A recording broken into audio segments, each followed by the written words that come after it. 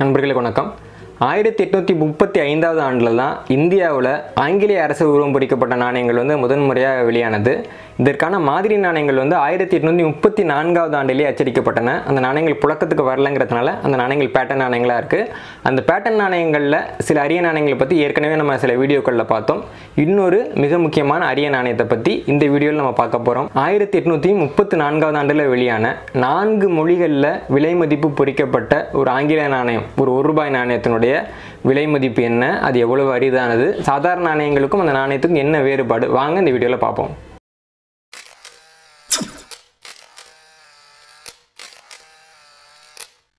இங்கிலாந்து அரசர் 4ஆம் வில்லியமின் உருவம் பொறிக்கப்பட்ட நாணயங்கள் இந்தியாவில் 1835 ஆண்டில் இருந்து புழக்கத்துக்கு வந்தன.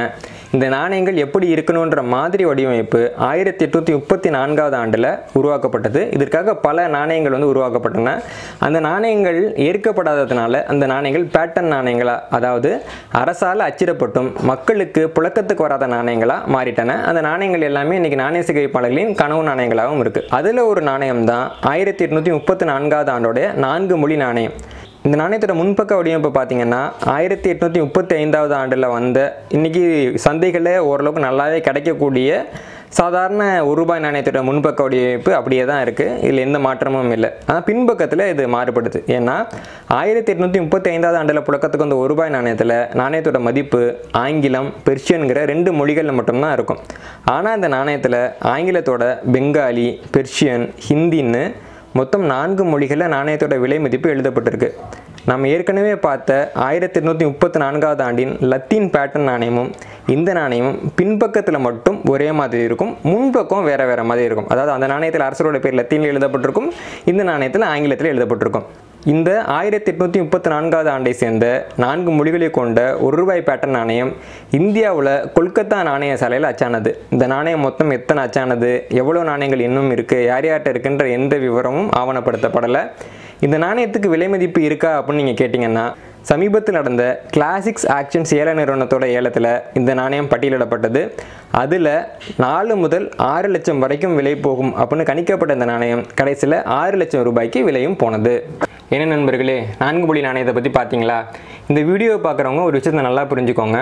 அரசர் வில்லியம்ஸினுடைய நாணயங்களில் சில குறிப்பிட்ட நாணயங்களுக்கு தான் லட்சங்களில் விலை மதிப்பு இருக்குது. அவர் வெளியிட்ட சாதாரணமான 1835 ஆண்டை சேர்ந்த நாணயம் ₹2500 ₹4000 வரைக்கும் தான் விலை போகும். இந்த நாணயத்துக்கு ₹7 லட்சம் ₹6 லட்சம் விலை சொல்கிறப்போ அந்த நாணயம் ஒரு ₹1 லட்சம் ₹2 லட்சம் போகும் அப்படின்னு நீங்களாம் மனக்கணக்கு போடாதீங்க. ஒரு நாணயத்தை பொறுத்த வரைக்கும் அது அரிய நாணயமுக்கும் சாதாரண நாணயத்துக்கு நடுவில் 100 மடங்கு, 1000 மடங்கு, லட்சம் மடங்கு கூட விலை வேறுபாடு இருக்கலாம். அதனால் நீங்களாம் எந்த ஒரு மதிப்பையும் கற்பனை பண்ணிக்கிட்டு நாணயத்தை வாங்காதீங்க. நாணயங்கள் பற்றி நிறைய தெரிஞ்சுக்கோங்க. திருவள்ளுவர் சொல்லுவார், நவில்தொறும் நூல் நயம் அப்படின்னு சொல்லுவார். அதாவது சில புத்தகங்களை தொடர்ந்து படிக்கிறப்போ அதோட அர்த்தம் நல்லா புரியும். நவில்தொறும்னா படிக்க படிக்க நூலுடைய நயம் புரிகிற மாதிரிம்பாங்க. அந்த மாதிரி நாணயங்களை பொறுத்த வரைக்கும் அது மிக முக்கியமான நாணயங்களை பற்றி வீடியோக்களாக இருக்கட்டும், டாக்குமெண்ட்டாக இருக்கட்டும் நிறைய பாருங்கள். முடியாத அந்த நாணயங்கள் எங்கே இருக்குன்னு பார்த்து அந்த சேகரிப்பாளர்கள்கிட்டையும் அருங்காட்சியகங்களுக்கும் போய் இந்த நாணயங்களை நேரில் பார்த்தீங்க அப்படின்னா தான் உங்களுக்கு உண்மையான நிலவரம் தெரிய வரும். பேப்பரில் படிக்கிறத வச்சு, யாரோ ஒருத்தவங்க சொல்கிறத வச்சு மட்டும் ஒரு நாணயத்தை நீங்கள் வாங்கிடாதீங்க. வாங்கிறதுக்கு முன்னாடி 1000 தடவை யோசிங்க. எல்லாத்துக்கும் மேலே நம்ம சேனலை நீங்கள் சப்ஸ்கிரைப் பண்ணலைன்னா உடனே சப்ஸ்கிரைப் பண்ணிடுங்க. ஏன்னா நீங்கள் ஒரு மிக முக்கியமான ஒரு வீடியோவை தவற விடுறீங்க அப்படின்னா ஒரு மிக முக்கியமான நாணயத்தையும் நீங்கள் தவற விடுறீங்க அப்படின்னு அர்த்தம். அதனால் அதை தவற விடாதீங்க. டிவி சப்ஸ்கிரைப் பண்ணுங்கள். இன்னும் பல சுவாரஸ்யமான வீடியோக்கள் உங்களுக்காக வந்துகிட்டு இருக்கு. நன்றி, வணக்கம். லைக் பண்ணுங்க, ஷேர் பண்ணுங்க, சப்ஸ்கிரைப் பண்ணுங்க, மறக்காம அந்த பெல் ஐகானை கிளிக் பண்ணுங்க.